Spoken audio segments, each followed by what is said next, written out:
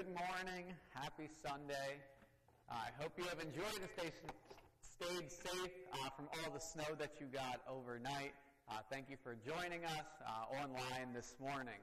We'll begin this morning with our call to worship.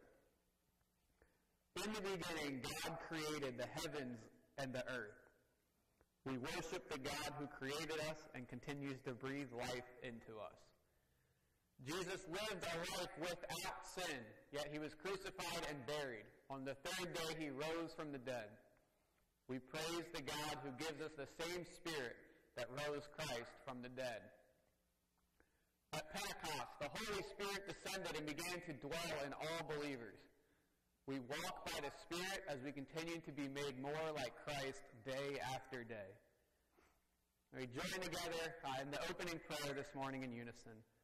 Almighty God, you do not leave or forsake us.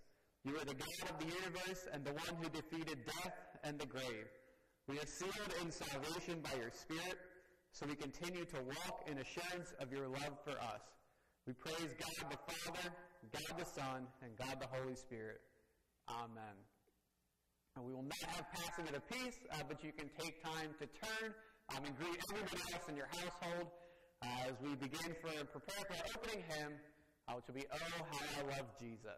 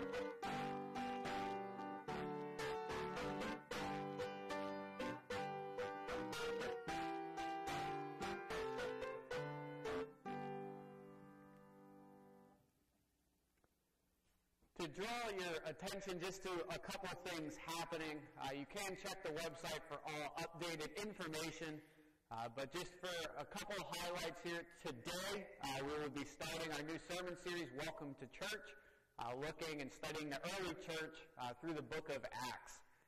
We were supposed to start the foundations of Follow Me in Sunday school today. We will simply push that back just 1 week, and so the next time that we are together in person for Sunday school, we will begin this with week 1. There was supposed to be a planning meeting today after service for the church picnic. This meeting will now happen on January 28th after Sunday school. So same time, we'll just push it back to January 28th. I'll give you more announcements and reminders of this closer to time. Likewise, we were supposed to kick off the new year of Revive Youth tonight. That is also going to be canceled because we have canceled church. So we will see your students in 2 weeks on January 21st. Next week, we'll be having our send-off for Pastor Larry. He's no longer with us as of the new year, but we do want to take time just to thank him for all he has done for our congregation, this church, and in serving the Lord. So we will have a card shower for him during moments. He will be here with us next week. We will have communion next week. And so if you do know of a shut-in or are able to help transport one here next week, please, we would love to have them to find just for one final send-off for Pastor Larry. As we come to our time of prayer today, just one reminder, I announced this last week, but we've been updating the prayer wheel for 2024. And so if you would like to be on that, you can please notify me or when you are back in the church, sign up for that with a phone number or an email, depending on which chain you would like to be on. But we are updating that, so if you were on previous ones, please make sure you are on the current one. With that, would you join me in prayer this morning? God, we do thank you that as we look out our windows, we see the snow. God, we are reminded of just your hand and beauty in all of creation, and how just nature and the skies display your craftsmanship.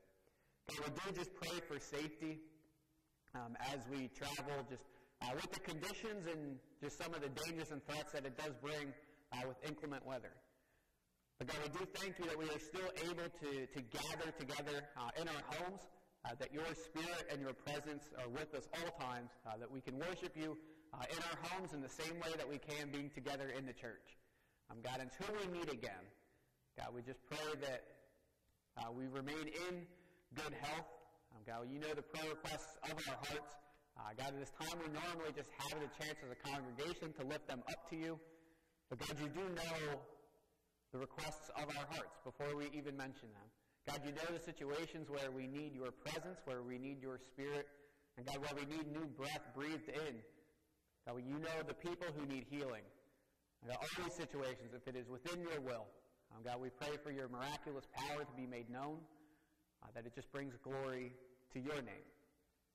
God, we do just thank you that you are with us at all times, that we have your spirit, that Pentecost started the church. God, that we are able to call ourselves the church. And may we just go as a representation of that. God, that we are your ambassadors while we are here on earth. And God, use your spirit that has united us all together in one body. And as a result of that, God, we join together in the prayer that you taught your disciples to pray, the Lord's Prayer, saying, Our Father, which art in heaven, hallowed be thy name. Thy kingdom come, thy will be done on earth as it is in heaven. Give us this day our daily bread, and forgive us our trespasses, as we forgive those who trespass against us. And lead us not into temptation, but deliver us from evil. For thine is the kingdom, and the power, and the glory forever. Amen. Our second hymn this morning will be hymn 161, Breathe on Me, Breath of God.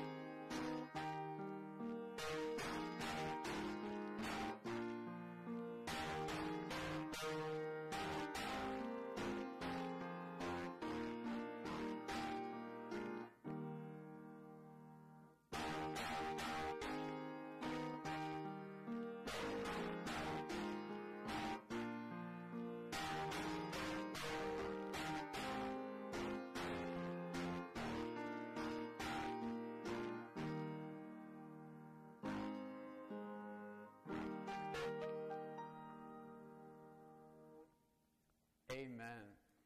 As we come to our time of Scripture reading, this is normally when you do not hear my voice, but we do have a special just opportunity through this month.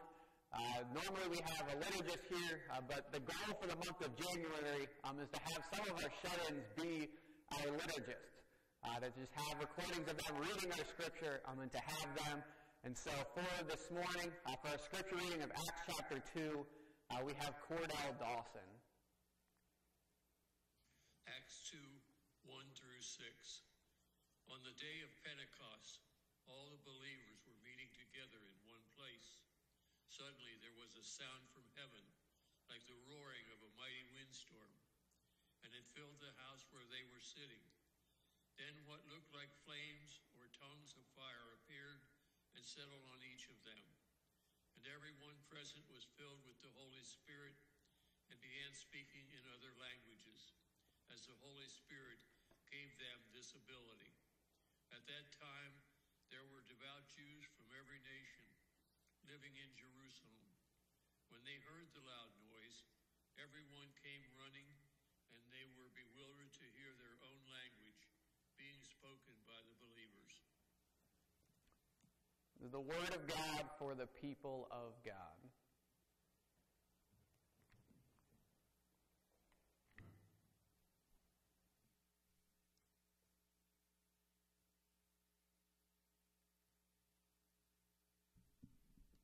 Please pray with me. Lord, we bless you for this morning, and we thank you for your faithfulness. We praise you, Father, that what you said would be, will be. We see seed time and harvest. We see summer and winter.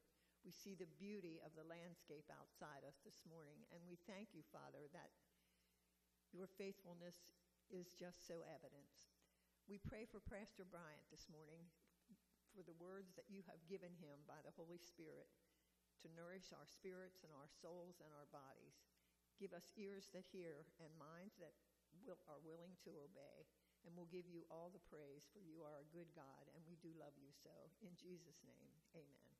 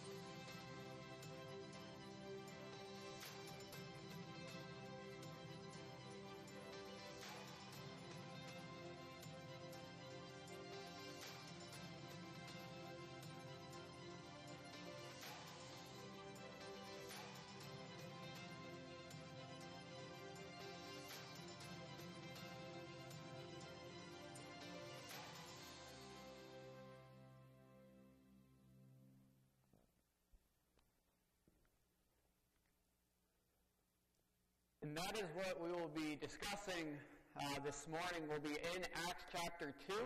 If you are able to take your Bible out, you'll have to grab a blank sheet of paper and a pen, as we don't have those inserts for you, but we would love for you to just follow along and take notes this morning as we start our new sermon series, Welcome to Church. And to do this, we're going to start with the birth of the church, which happened at Pentecost. This day of celebration is where we're going to start.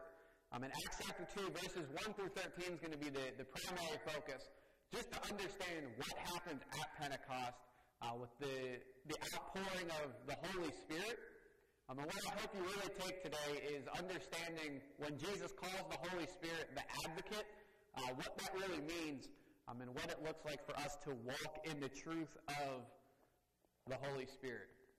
And so if we start in Acts chapter 2, there is one detail that we do need to know, which is found in Acts chapter 1, verses 7 through 9 here.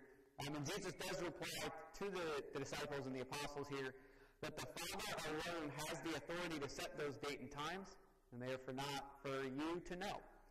You will receive power when the Holy Spirit comes upon you, and you will be my witnesses, telling people about me everywhere, in Jerusalem, throughout Judea, in Samaria, and to the ends of the earth.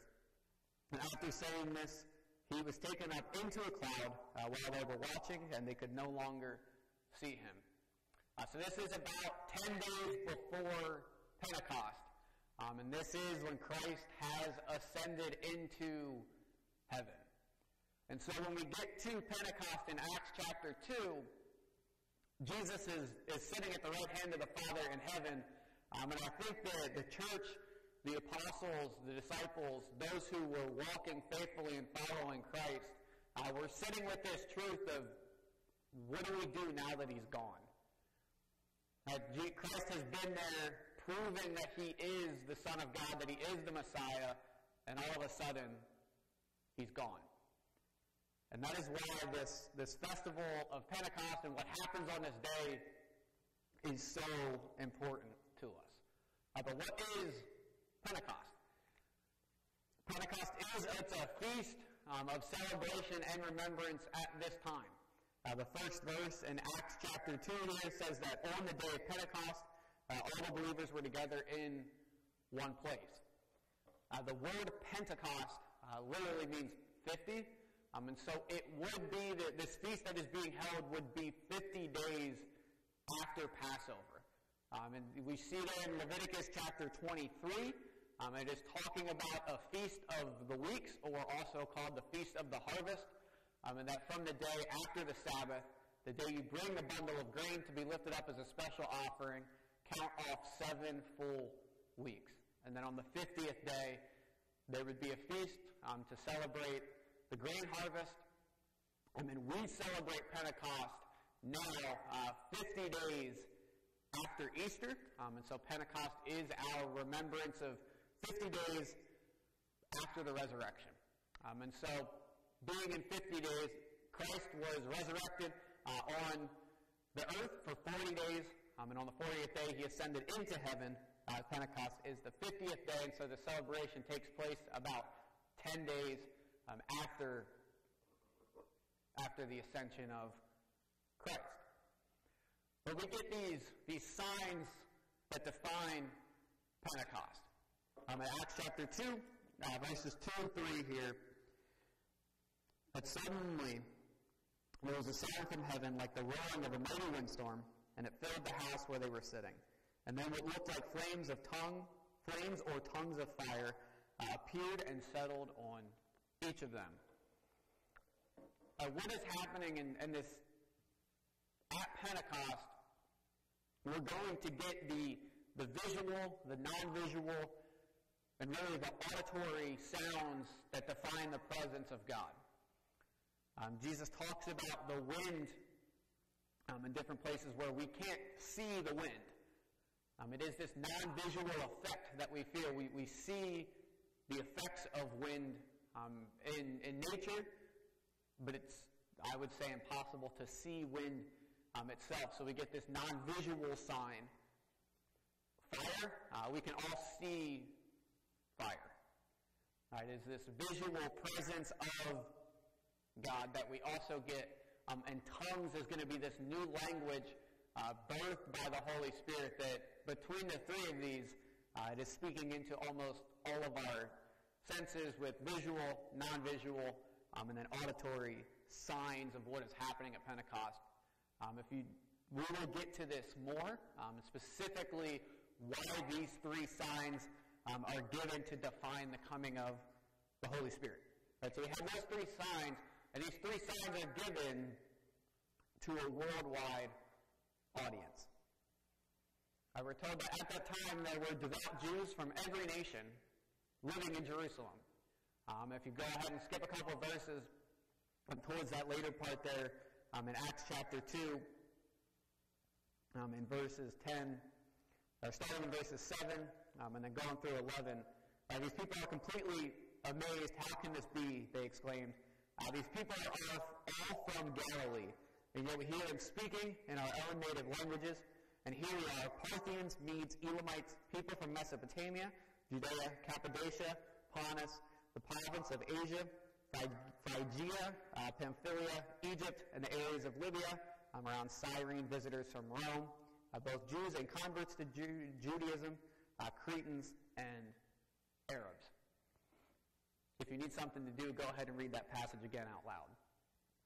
But the point that we're really supposed to get here is what is happening at Pentecost is not an Israelite experience, is not an experience just for the people of the country of Israel. That is so much of what we've been talking about in the last couple sermons in the sermon series is that the gospel is truly for all people.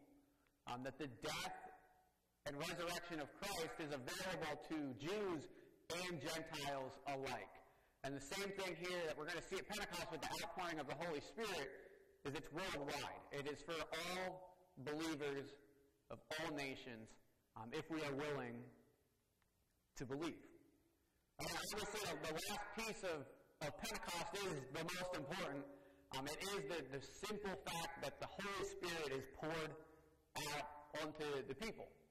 Everyone present was filled with the Holy Spirit, and they began speaking in other languages as the Holy Spirit gave them this ability. And we're going to look at here very soon about what does the Holy Spirit do. If you're familiar with this idea of the Trinity of it, God being a triune God that we see through the Father, the Son, and the Holy Spirit. The Holy Spirit is God. And so in the same way of which we have been given the Son, we have now been given the Holy Spirit. And so that is why Pentecost is so important, that it is, once again, God coming to be with us, this time permanently as believers. But it is important to note that the Holy Spirit is poured out, and this is not just something that happens. I hope through the Christmas series that you saw all of the prophecies that we talked about, that the coming of Jesus and who Jesus would be was not just a random accident. Many times the very details were prophesied about hundreds and hundreds and hundreds of years before they happened. The same is true with the Holy Spirit. In Isaiah chapter 32, we get the Lord speaking this word through the prophet Isaiah, that the palace and the city will be deserted. It goes on to talk more in this instance about how lost, how unfruitful, how hopeless the nation is at this time. And God then says, this will be for the city until the Spirit is poured out from heaven. That it is that one day God is going to pour His Spirit out on the people. And this righteousness, this Spirit is going to bring peace. It will bring quietness and confidence forever. And this is the quietness, the confidence, and the peace because the Holy Spirit will reveal everything that we need to know about the Father and God Himself, who is all of these things. So the Pentecost is not a random accident of an event that just so happened to be. It was something prophesied about a long, long time ago. We also get it in Joel chapter 2. In verses 28 to 32, it talks about this outpouring of the Spirit where God again will pour out His Spirit upon all people. We're reading Acts chapter 2, 1 through 13 this morning. If you keep reading until you get to verse 16, when Peter addresses the crowd, he actually quotes the very prophecy found in Joel about this very idea that what you just saw was not an accident. That we have the prophecy and you know the scriptures that God said He was going to do it and He would do it. And so if we have the outpouring of the Holy Spirit, what does the Holy Spirit do? Of the Trinity of God the Father, God the Son, and God the Holy Spirit, I believe the Holy Spirit is the hardest one to wrap our heads around with what it does, and I'm hoping to help you do that today a little bit. So we're going to look at what are some of the works of the Holy Spirit. What does the Holy Spirit do for us and on our behalf? The first and the most important, that the Holy Spirit indwells the believer, meaning it comes into and resides in the believer. And it seals the believer as a guarantee of salvation. Many times, Jesus and some of the disciples and the apostles and those that write talk about being baptized with the Holy Spirit. What the heck does that mean? Jesus in John chapter 3, before the famous words of John 3:16, that He says to Nicodemus in verse 5, I assure you that no one can enter the kingdom of God without being born of water and the Spirit.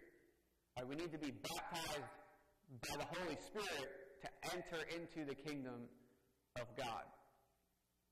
John the Baptist, we get his words here in Mark chapter 1, telling of the coming of Jesus says, I baptize you with water, but he will baptize you with the Holy Spirit. If we keep reading Scripture, we begin to get, we start to see the importance of this, and also, I think, what this kind of means.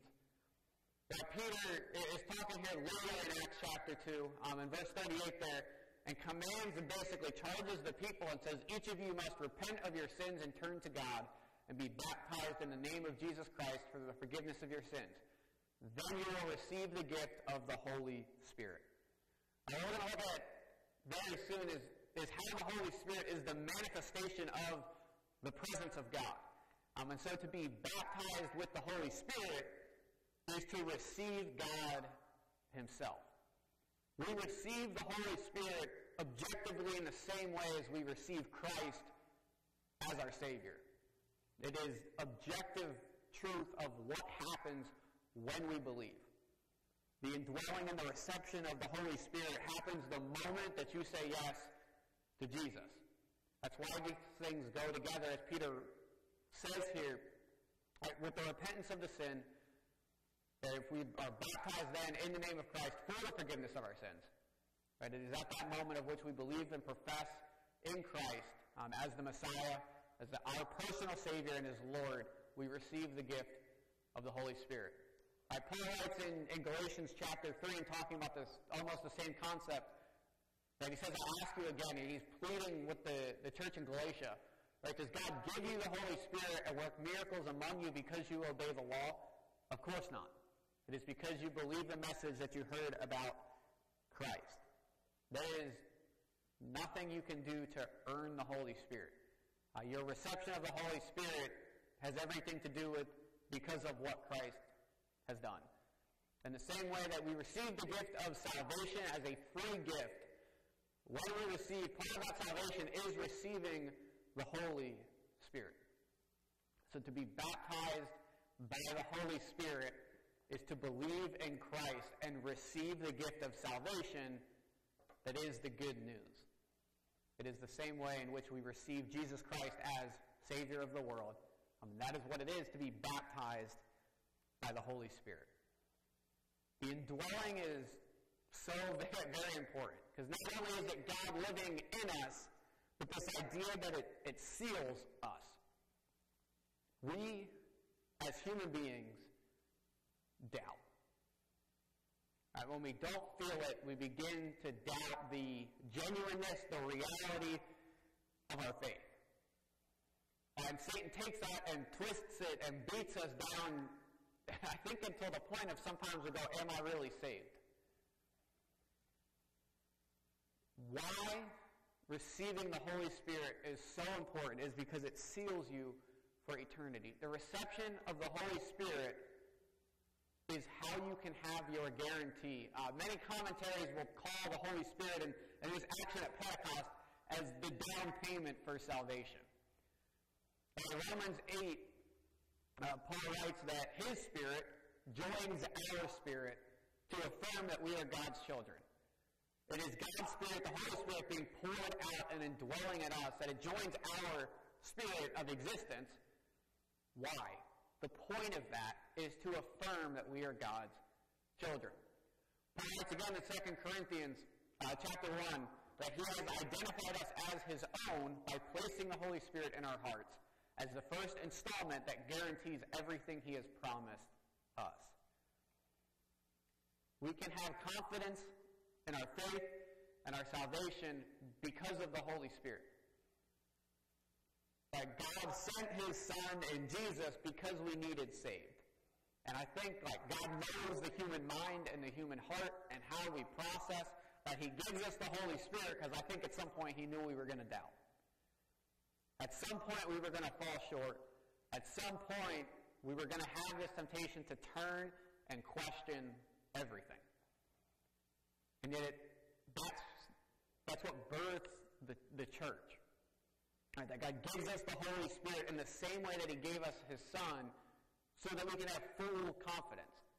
That when we have the Holy Spirit, we have this objective truth that affirms we're God's children, and God identifies us as his own through that. It is our installment that guarantees everything. Right, the first work and the most objective truth of it is that the Holy Spirit indwells us and seals us for eternity. Secondly, the Holy Spirit is the one that brings revelation to us, to the believers. That we're here, we talk, I preach and teach to you, you go and talk to others, you pray, you read Scripture. It's really only by the Holy Spirit and the grace of God that we can do those things. That the Holy Spirit is the one that reveals the things to us that we need to know. And this happens in many different ways. In 2 Peter, and we talked about this a little bit last week with the prophecy of Simeon, and what is a prophet and how does God use the prophets. It's through the Holy Spirit that he speaks and inspires the words that are written to them. And it's so that these prophets were moved by the Holy Spirit and they spoke from God. At the last half of the Old Testament or so is the book of the prophets. The books from the prophets, and they're moved by the Holy Spirit. It is revealed what is the Word of God that they are to write. Secondly, the Holy Spirit will reveal and begin to lead and move people themselves. Last week with Simeon, we talked and looked at how it was the Spirit of God that led Simeon into the temple that day, which happened to be the day that Mary and Joseph were bringing Jesus. In Mark chapter 1, we're told that the Spirit compels Jesus to go into the wilderness. And this is for the 40 days that which Jesus would be in the wilderness and tempted. It is the Spirit that leads Jesus into that. Right, so it reveals what we need to know, the words from God. It reveals where we're supposed to go and leads us.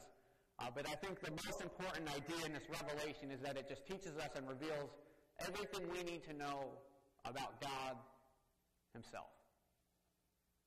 Right, Paul writes in 1 Corinthians chapter 2, we have received God's Spirit so we can know the wonderful things that God has freely given to us. Right, the Holy Spirit is God.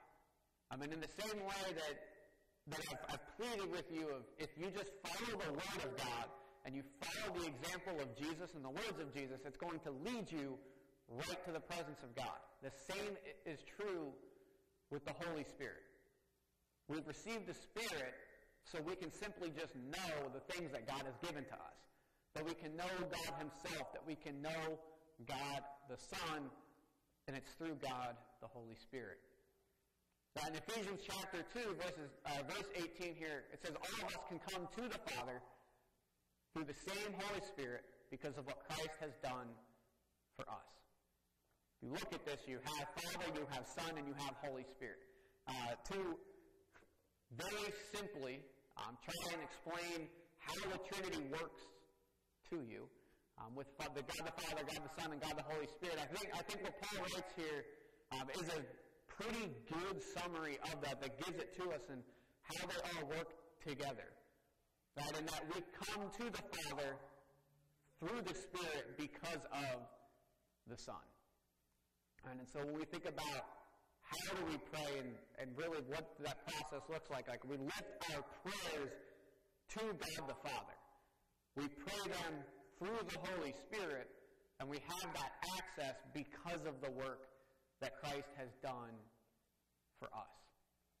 They all serve themselves, and they all serve one another, and it's so that we can know all of them. Through the Father, through the Holy Spirit, through Christ, we have God. And it's all revealed to us by the Holy Spirit.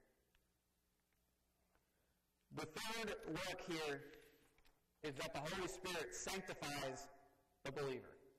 Right? Sanctification is your Oreo. If you can recall that, maybe you still have some at home. Eat one after this sermon. Enjoy it. That process of what salvation is, and that the middle part of that Oreo, the good part, is the sanctification. And sanctification is a very fancy word to simply mean you are purified and you simply just become more like Christ. This is what the Holy Spirit is here to do. In 1 Corinthians chapter 6, that we are encouraged that we were cleansed. We were made holy and we were made right by calling on the name of the Lord Jesus Christ and by the Spirit of our God. We are made right with God through the justification of Christ, but we are made holy and we are cleansed because of the work of the Spirit. It is written in Titus that He washed away our sins, giving us a new birth and a new life through the Holy Spirit. It is the work of the Holy Spirit that produces the change, the sanctifying in our lives. At this work of the Holy Spirit is new life. And it's this idea that we have committed ourselves to Christ, that our purpose is now to grow and become more like Christ. Right, to purify ourselves, to rid ourselves of sin, to change our mind, to walk a new direction, and that is the work. But we have to come to this reality of why this is so hard and so important for us. Paul writes in Galatians chapter 5, he says, let the Holy Spirit guide your lives. Right, then you won't be doing what your sinful nature craves. The sinful nature wants to do evil, which is just the opposite of what the sinful nature desires. And these two forces are constantly fighting each other. We are in spiritual warfare. It is a battle between truly living through the Spirit and what God wants us to do, and this urge to just follow what we really want to do. We have to at least acknowledge the fact that our nature and God's nature are contrary to one another because of sin. And that is why, as Paul writes this, every time he talks about the human nature, he calls it sinful nature. Because our nature is fighting against the nature of God. And so to receive the Holy Spirit and to be guided by the Holy Spirit is to be ridden of these things and to move more into what it really looks like to be like Jesus. This is the long process that happens, and it's painful because it's ridding ourselves of what our heart really desires, but it is to become more like Christ and to actually begin to deepen our understanding of what it means, like who God is as a just presence and as a God of the universe, but also really through our nature of who Jesus was. All right, so the Holy Spirit indwells and seals the believer. He reveals to the believer. He sanctifies the believer. And it's corporately, it is the Holy Spirit that unifies all believers. Right? The human body has many, many parts. But these many parts make up one whole body. You are one person in one body with a lot of different appendages and bones and muscles and parts. It is the same way with the church, the body of Christ. The Greek word is ecclesia. It's assembly or fellowship, that there are so many parts to us, but really we're just making one body, one program, one church for Christ. Why do we claim this? Paul answers this because we've been all baptized into one body by one Spirit, and we share the same Spirit. This is the truest image of we're all in the same boat. As humankind, we have been separated from God because of sin. As one body and one people group, we're all in the same boat of we need the salvation that only comes through Christ. And if we are willing to accept that and receive that gift, then we all are in the same boat as the church. It is a multinational, multi-ethnic group of believers, of all believers, for all time. In Ephesians chapter 1, that we're told that Christ is made the head over all things for the benefit of the church. It does us good and does us better, and it is for our benefit to have Christ at the head of everything. That is true for the church as a global body. That is absolutely true for the local church. And I promise you it's true for you as an individual believer.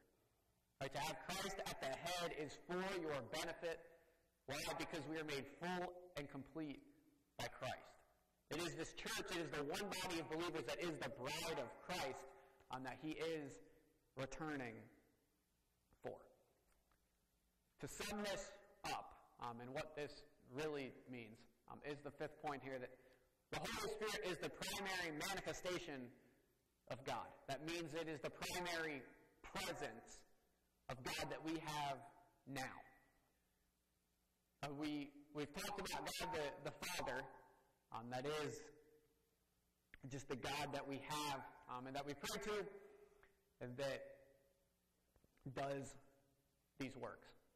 It is the creator of the universe. We have Jesus the Son, who becomes the incarnation of God. That's what Christmas is for. Right? That we begin to understand, and we can read the Gospels and just look at and receive, this is God in the flesh. Christ has ascended. Like, when the believers sit there and go, now what do we do? The Holy Spirit is our answer. What do we do without Jesus? We worship through the Holy Spirit. It is now the presence of God that is not only with them, but it indwells them, and it's also with them for eternity. If we read the Old Testament, that it is the Spirit coming, descending upon someone for a specific purpose, and then many times the Spirit leaves. David writes one of the Psalms about these plea with God of, please do not take your Spirit from me. The Holy Spirit, being the primary manifestation of God, is quite literally God being with us. We talk about Christmas with Jesus, Emmanuel, God with us. That's the Holy Spirit. It's all so we know that God is with us every step of the way. Because he is God, the Holy Spirit is God himself. Matthew 28:19 is part of the Great Commission. Jesus says, go and make disciples of all nations, baptizing them in the name of the Father, the Son, and the Holy Spirit. They are of all equal importance and all equal pieces and persons of God. Jesus says in John chapter 14, Jesus the Son will ask the Father, and he will give you another advocate who will never leave you. This would have spoken to the disciples, well, smack them right in the face, of understanding that the Spirit of God comes, performs a work through a specific person or in a specific person, and then would leave until the next time. But now the advocate that is coming because of the Son and through the Father, that is going to be God himself. It's going to be the advocate who will be the Holy Spirit, and it's going to lead you into all truth. The primary manifestation of God will lead you right into the presence of God. It's good. Good news. But we do have these very specific verses in Matthew chapter 12 where we're told that every sin and blasphemy can be forgiven except blasphemy against the Holy Spirit, which will never be forgiven. Anyone who speaks against the Son of Man can be forgiven, but anyone who speaks against the Holy Spirit will never be forgiven, either in this world or in the world to come. You may have heard these verses and ask yourself the very simple question of, what does this mean? What is blasphemy of the Holy Spirit? If we take this in the context of the conversation that Jesus is having with the Pharisees, we get this idea. The Pharisees at this time, in this conversation, when Jesus rebuttals with this, they're taking the work of the Spirit in Christ and attributing it essentially to Satan. Blasphemy of the Holy Spirit is to attribute the work of the Spirit to the devil, essentially. And so what Jesus is speaking of here is to blaspheme the Holy Spirit. And what the Pharisees are doing is basically saying that Jesus is demon-possessed, that the spirit inside him is demonic, and it is not the Spirit of God. That is blasphemy of the Holy Spirit. Why is it the one sin that can't be forgiven? It's because it's literally God himself. But that it is the primary manifestation of God after Pentecost, and that we would come to understand it as God. And so to remove one part of that is to not understand and love God completely. Those are the works of the Holy Spirit. If we understand that, we can move into going back to Acts chapter 2, where we get the signs of the wind, the fire, and the tongues, and why those three specifically are given for the Holy Spirit. First, we get the wind. Acts chapter 2, there was a sound from heaven like the roaring of a mighty windstorm. That wind, the ruach of God, is everything that represents creation and life through the Spirit. Right, in Genesis 1:1 and Genesis 2:7 are two creation narratives, or Genesis 1:2, not Genesis 1:1. It's the Spirit of God that is hovering over the surface of the waters. It's the Ruach Elohim that is there as part of creation. In Genesis 2:7, God forms Adam from the dust and breathes the breath of life, the Ruach, into the man's nostrils. Like the wind, the breath, the Spirit of God, it's all the same word in Hebrew. It is the creation of life through the Spirit. Like the Holy Spirit we get, the Spirit of God is the one that literally breathed creation into existence and then breathed the creation of you and I into existence. The creation of man. That if we read the Psalm in Psalm 104, it's put so plainly that God, when you give them your breath, life is created. When the Spirit from God comes, the only choice of what is about to happen is life. And in the same way we see in the book of Job, that if God were to take his Spirit back, you and I are done. That our life would cease, humanity would turn again to dust. The Spirit that was breathed into dust formed man, and if that Spirit is taken away, we're simply going to return again to dust. And so this first idea that the outpouring of the Holy Spirit, the Spirit of God, being wind, that there's a windstorm, that it speaks to this image of life and creation, this new life that is coming through the Spirit. Secondly, we get fire, or it looks like tongues of fire. This represents purification, right? The sanctification that is going to come through the Spirit. It will look like flames or tongues of fire appeared on them and settled on each of them. Right? If the Spirit is bringing about new life, there's plenty of biblical examples of this. Jesus talks about new life, being baptized by the Spirit. But what I want to take you back to is Exodus chapter 19. Moses is on Mount Sinai, and then all of Mount Sinai is covered with smoke because the Lord had descended on it in the form of fire. Right? That the Spirit and the presence of God is then represented by fire. But if you flip to Exodus 19, you'll go on the same page in your Bible depending on how it's laid out. Exodus 20 is the giving of the Ten Commandments on the tablets. And so it is, God seals his promises and he seals these covenants with fire. Now, that is why in the temple the Lord would come in the presence of fire. He led them with pillars of fire. He led the Israelite people. And so if he seals his covenants and promises to the people with fire, the Holy Spirit has been promised. Like the Son, the Messiah, was promised. It's God being faithful to his word. If he said it will be, and he's doing it. That the fire that is coming is going to establish the new life and the new covenant through Christ. All right, because once again we get these words from John the Baptist. All right, it's now in the Gospel of Matthew. All right, he will baptize you with the Holy Spirit and with fire. There's going to be purification that's going to come, but that purification is going to establish the covenant of God with the people of God. The last one is this presence of tongues, specifically the language. Everyone present was filled with the Holy Spirit and began speaking in other languages as the Holy Spirit gave them this ability.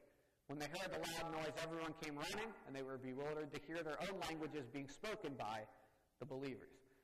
The presence of tongues here, it leads us back to the unification of all believers through the Spirit. How is that possible considering they're still hearing different languages because it's a lot of people from a lot of different places in the world? if we are willing to go back the whole way to Genesis chapter 11, at the Tower of Babel.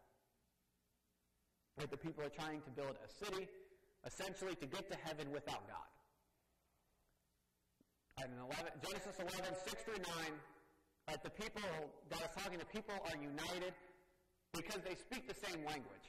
Right, at this point, there's one language. Everybody speaks the same language, so they all understand each other. Right, that's why they're working together to build this city that's going to resemble heaven, to get to heaven without honoring God. They're going to do it themselves. And so God says, come on, let's go down and confuse the people with different languages. In that way, the Lord scattered them all over the world. Right? They scattered because they don't understand each other anymore. They stopped building the city because they can't work together, because they can't tell the same story. That is why the city is called Babel, because that is why the Lord confused the people with different languages. To flip back to Acts chapter 2. Right? The people are scattered all over the world and separated from each other. They are divided because of language. Right? We still experience this how many thousands of years later. That people, we are divided by culture, we're divided by language, we're divided because we simply just can't understand each other. And so when it is the Spirit of God, the presence of God that has scattered the people all over the world because of language, why would it not be the image of the Spirit of God that is then going to join the people all back together with only like the divine language that is tongues? Right, they're all coming together because they're speaking, they're hearing their own language, but it's telling one miraculous story. That it was language that separated and scattered the people because they couldn't talk to each other. And now we're gathering the people at Pentecost with a new language, a language that only comes from knowing the Holy Spirit of God, that we are all unified through one Spirit, and we are now sent to tell one story.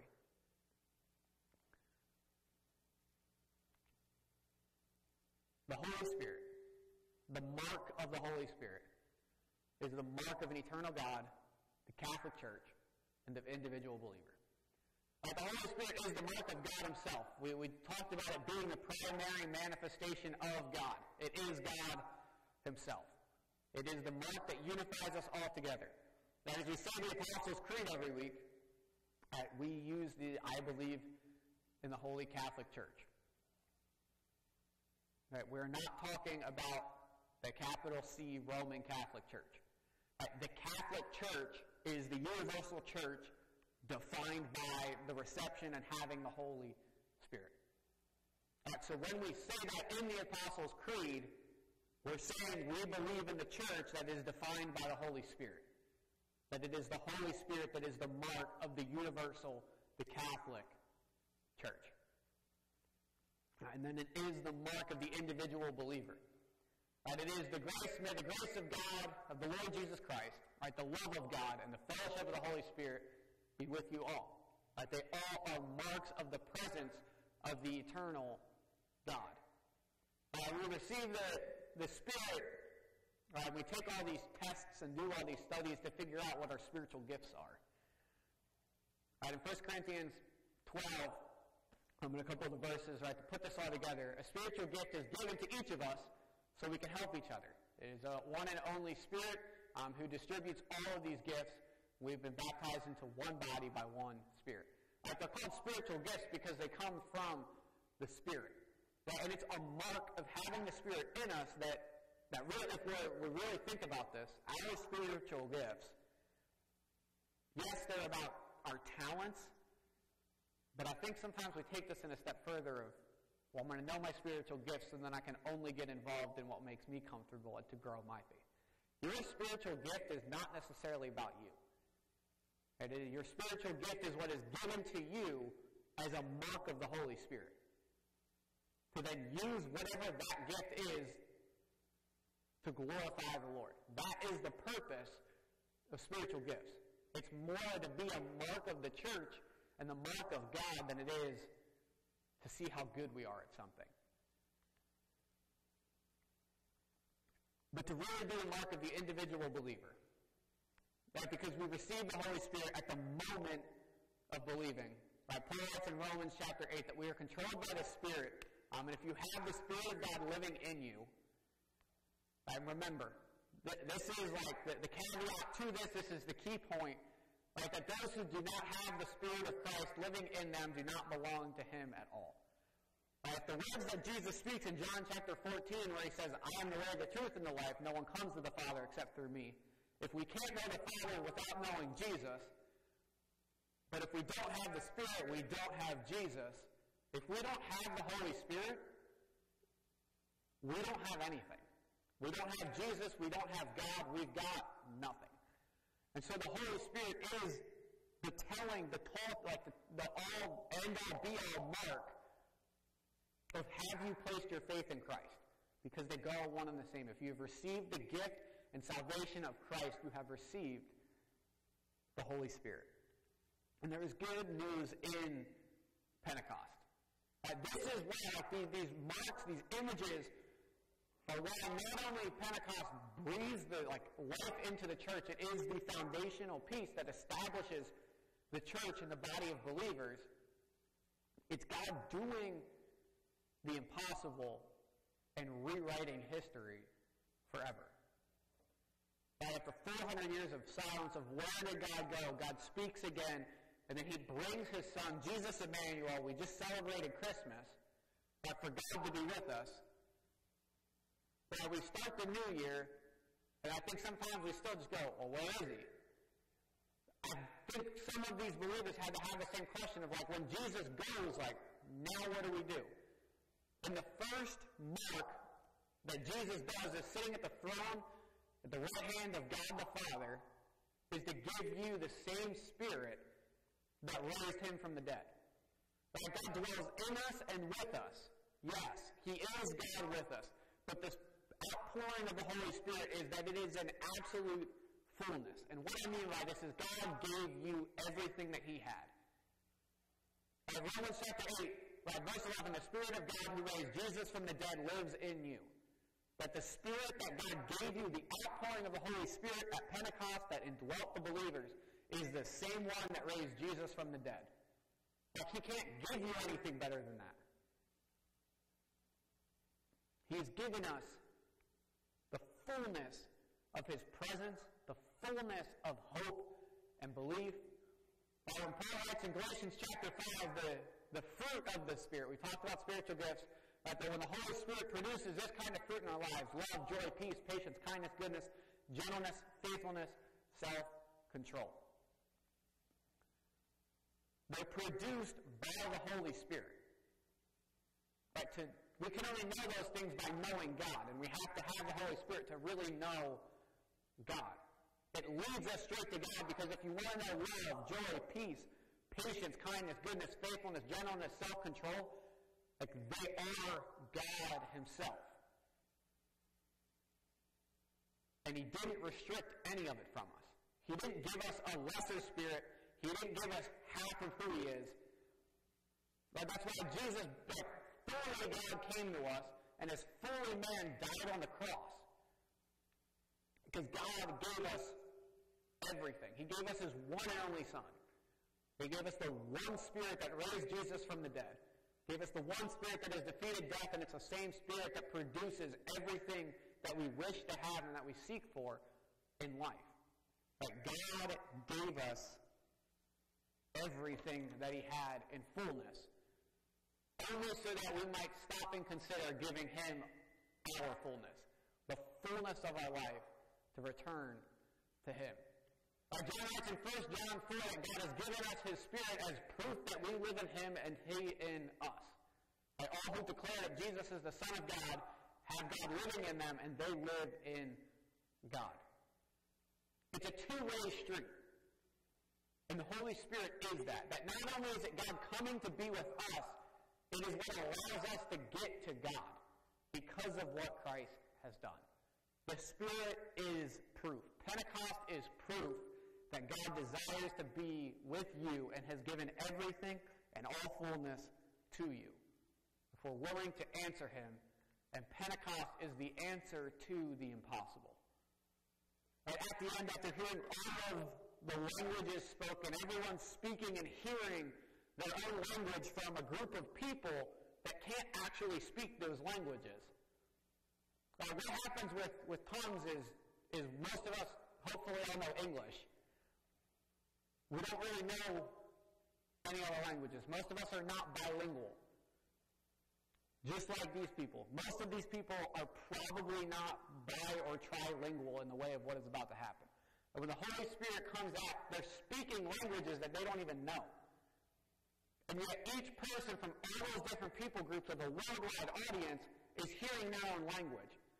Because we're unified to answer to the impossible of what God actually just did. Because Pentecost, the miracle of Pentecost is the impossibility of really what is happening. Not only is God outpouring the Holy Spirit, but He's doing things that are humanly impossible to us. We can't just wake up and start speaking a new language. And what happens is when people stand there, they're amazed and perplexed, and they begin to ask this question, what can this mean? So 1 Peter chapter 3, Peter writes, right, we must worship Christ as Lord of our life. And if somebody asks about your hope as a believer, always be ready to explain it. Always be ready to give an answer to the impossible measure and the impossible power of God. Right? It's written in Ephesians chapter 3, like to the God who is able to do immeasurably more than we could ever wrap our head around. Like that is Pentecost. The foundation of the church is the impossible. The foundation of your faith is the impossible. That God broke through heaven to be with you. Right? That He died on a cross. They buried Him in a grave. And the impossible happened again when the tomb became empty. Now, we get beaten down a lot that we are impossible. It's impossible for God to save us. It's impossible for us to turn our lives around. God choosing me is simply impossible. Pentecost is the rebuttal to that argument. The outpouring of the Holy Spirit is God saying it don't matter what you do. It doesn't matter who you are. Right? It doesn't matter what nation you come from, what your past, where you have traveled from, where you find yourself right now. Right? Those who were simply there experienced the impossible. If we're ready to answer to that. If we've received the gift of salvation, we've received the gift of the Holy Spirit, we are called to give our testimony, to express and explain why we have hope. And my charge to you is can we live in a way that through the Holy Spirit that has changed us, has really given us new life, that we live that to the fullest, that someone looks at us as the corporate body, but the universal church, but the local church here at Stone Paul, but us as individual believers, that we begin to be so changed that people look and go, what can this mean? Which is why these two questions are so important. Right? Have you received the Holy Spirit? It is the one question that matters. It's the same way of have you received Jesus? It's the same question. Right? Because they come together. And if we have, are we walking in that? Right? Are we living a life that is, what can this mean? Right? And there's two sides of that question. Of the people who are wondering, asking, what can this mean? What is this whole God, what is this whole Jesus thing about? Pentecost answers that. It's about God doing the impossible and giving everything that He has for your salvation, for you to dwell with Him. Like the Lord wants to be in a relationship with us, and He has withheld nothing to make that happen. If we are willing to repent of our sin, to believe that He is Lord, to profess that that grave is empty, we will be saved. We're justified with Christ. We receive the Holy Spirit and allow that to guide our lives. Join me in prayer this morning. God, I thank You for Your Spirit. God, I thank You that You are the God of the impossible. And sometimes just when we ask this question of what do we do now? Where do we go from here? Is it really all over? You just outpour Your love. You outpour Your Spirit. to just remind us that you are still working, and you give us that seal of not only are we yours now, but we are yours for eternity. God, in these moments of Pentecost and with the world watching, you show up and do what only you can do. And it changes lives forever. God, may we go just simply knowing that Pentecost is the impossible event of your working that changes lives forever. And may we begin to experience that. That the outpouring of your Holy Spirit leads us directly to you. God, it reveals who you are to us. It reveals everything that you have freely given to us. It reveals us that you are eternal, God, that we are in this together, and that you so desperately want to have a relationship with us. God, I praise you simply because you have given us everything in fullness. God, very rarely do we actually even give ourselves in fullness to anything, to anyone. We give bits and pieces, but rarely do we give it all. And yet every moment that you can be with us, God, you just give us everything that we need. You give us the gifts to serve you. You gave us your one and only Son.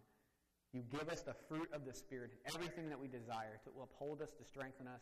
You renew us in complete fullness. You gave us the same Spirit that raised Christ from the dead, even though he is worthy of it and we are just not. And may, because of that very simple fact, God, may we place our faith, our hope, our trust in you. And that when someone asks, what is your life? What can cause this? We are ready to give an answer to you. God, if we don't know what to say, Jesus encourages the disciples of, just don't worry, in that time the Holy Spirit will give you what to say. That you leave us with an advocate who will never leave us. And God, if we don't know what to say, you've given us so much. Right? We have the words of the Apostles' Creed. God, we join together in that profession now. I believe in God, the Father Almighty, creator of heaven and earth. I believe in Jesus Christ, his only Son, our Lord, who was conceived by the Holy Spirit, born of the Virgin Mary, suffered under Pontius Pilate, was crucified, died, and was buried. He descended to the dead. On the third day he rose again. He ascended into heaven, is seated at the right hand of the Father, and will come again to judge the living and the dead. I believe in the Holy Spirit, the Holy Catholic Church, the communion of saints, the forgiveness of sins, the resurrection of the body, and the life everlasting. Amen. Our final hymn will be hymn 457, Take Time to Be Holy.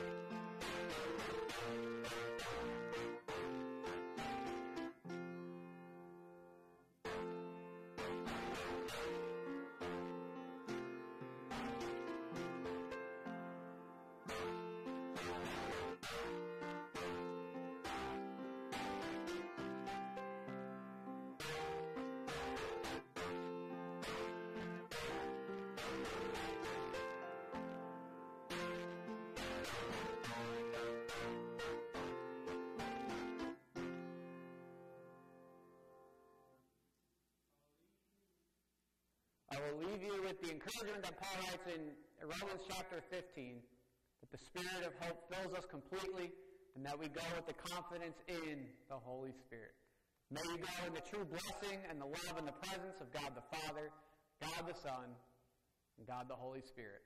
Amen.